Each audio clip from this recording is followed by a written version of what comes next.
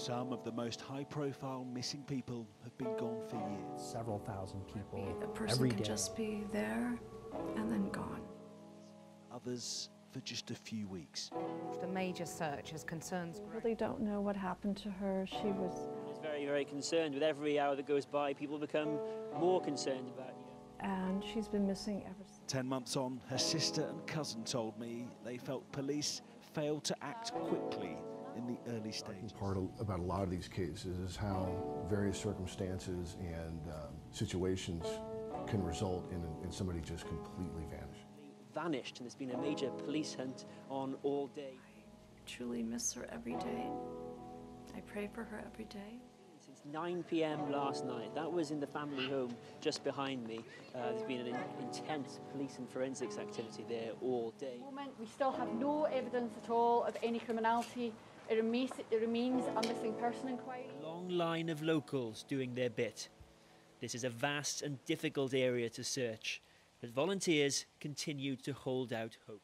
The search continues, but resources for this case and thousands of others can only stretch so far.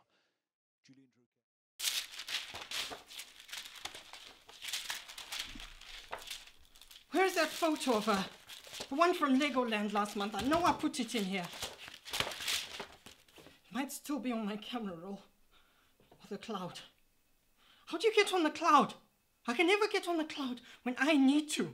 What is the point of it? God will find her. No. The police will find her.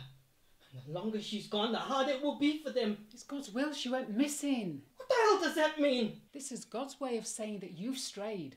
To come home. Perhaps if you hadn't have stopped going to church, this wouldn't have happened. Perhaps if you'd have had Telly baptised, she'd be tucked up in bed right now, instead of being God knows where. Look, it says it here. Right there. Then the Lord knows how to rescue the godly from trial and to keep the unrighteous under punishment until the day of judgment. You, dear brother, are the unrighteous. You've brought on this black tunnel of despair, and you've brought your little girl down too. I begged you to stay in the church. I told you God had a plan. I told you leaving wouldn't end well. Only God can save her now, but only if you take him back into your heart. This has nothing to do with God, and this has nothing to do with me. My daughter is missing. Missing! She's out there with people she doesn't know, terrified. I'm terrified. And if this is God's will, then I want nothing to do with such an evil, vindictive entity. I want my daughter back.